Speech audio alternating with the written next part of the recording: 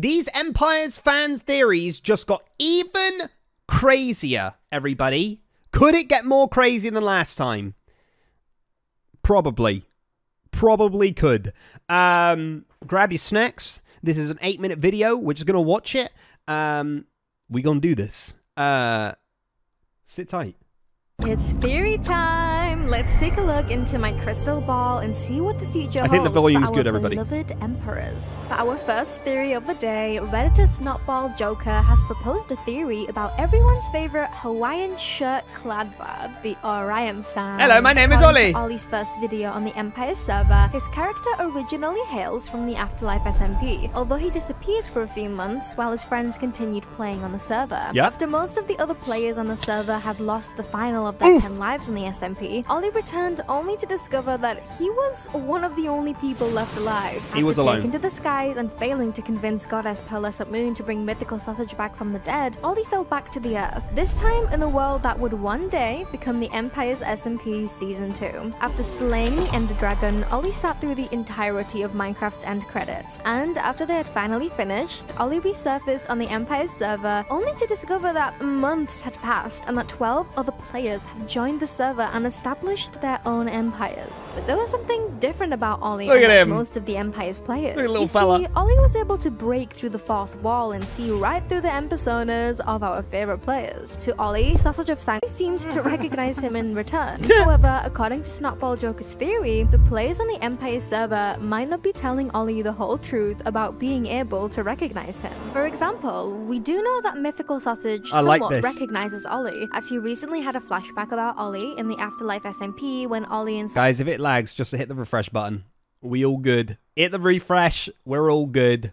Sometimes it happens, like my internet just gets a little bit funny, and it makes my audio go a tiny bit weird. But if you hit the refresh button, it's all back to normal.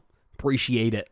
Sausage met up for the first time in Sanctuary. Snotball Joker also points out how Joey Crucifer made a reference to the Afterlife server when Fwip called a server-wide meeting to investigate the already killed Ender Dragon back at the beginning of Season 2. Joey joked around about LD Shadow Lady, stating that the already opened portal made him suspicious of Lizzie because she had a history of trapping end portals in the past. This sounds like a Lizzie trap. I promise this time it wasn't me. This is a clear reference to Lizzie's end portal trap on the Afterlife SMP, where after gathering tons of her friends into a small elevator shaft, Lizzie dug the ground underneath her friends, launching them all into the end portal and forcing them all to fight the Ender Dragon. Callum fell off straight away. To recall these events from the previous SMP series, then it stands to reason that he might actually have some of his memories during his past life in the Afterlife world. And if Joey and Sausage remember the Afterlife server, then why wouldn't everyone else? Perhaps everyone does recognize Ollie a little bit, but something is holding the players back from recognizing him fully. Is there some mysterious force trying to keep the emperors from remembering their past lives? Look at that force! SMP? Mysterious! Nobody can really say for sure. We can't have a theory video without another... I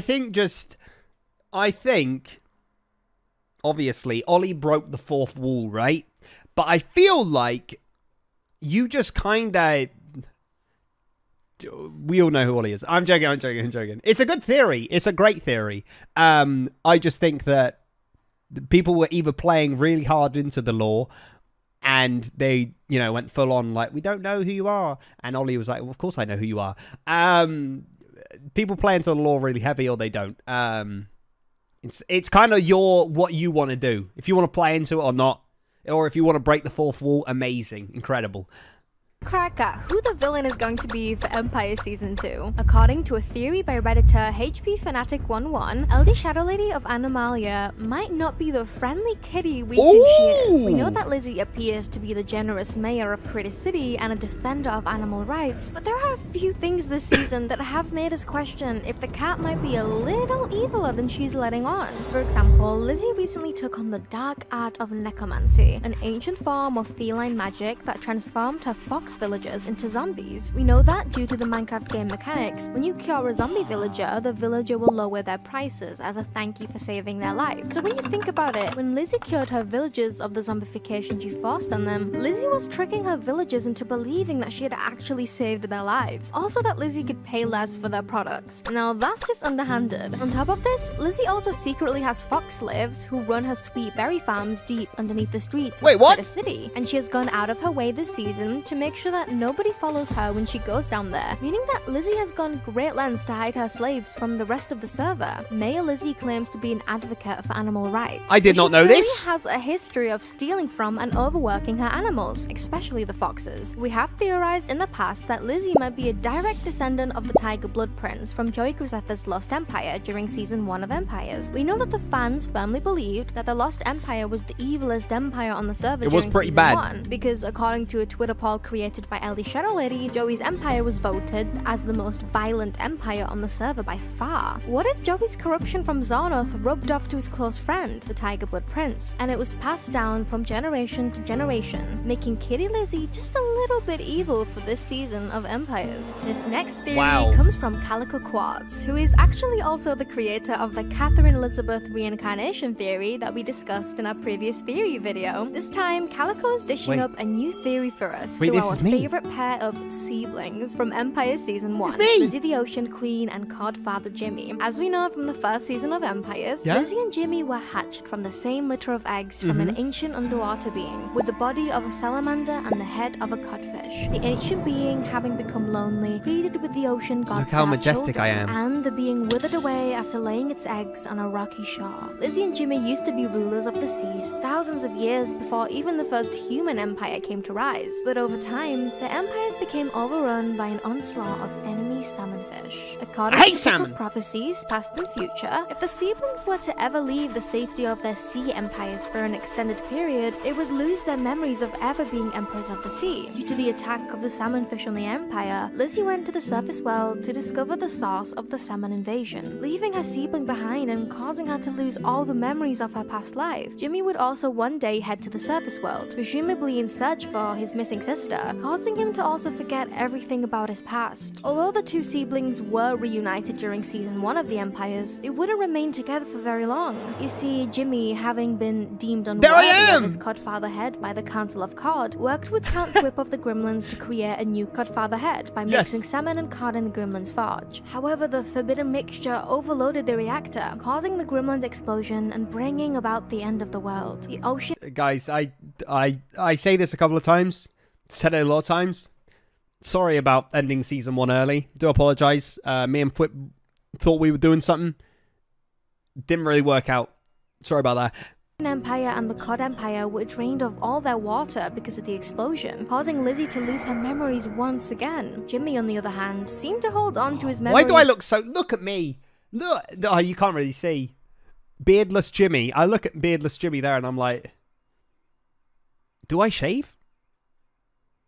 No. I don't know. I don't know. A bit longer, but he left his empire believing I look himself really young unworthy there. to rule over his codfish subjects. If only Jimmy had known that the Cod Council had deemed Jimmy worthy of the Codfather head, but he had already left by that point in time. According to Calico's theory, neither Lizzie or Jimmy died at the end of Empire Season 1, unlike other characters such as King Joel, Scott of Rivendell, Farmer Pearl, and possibly Lord Sausage and Emperor Joey. We also know that Lizzie and Jimmy were already thousands of years old by the time Empire Season 1 came around, meaning that it's not too crazy to think that they could have gone on to live for another 1,000 years all the way to the time of Season 2. Calico believes that Codfather Jimmy and Ocean Queen Lizzie are still out there somewhere, alive and well, but unaware of who they really are. Could we see the return of these two siblings for a brief reunion during Season 2? I'd certainly like a happy ending for those two. Our final theory... That's wholesome, isn't it? That's wholesome. That is wholesome.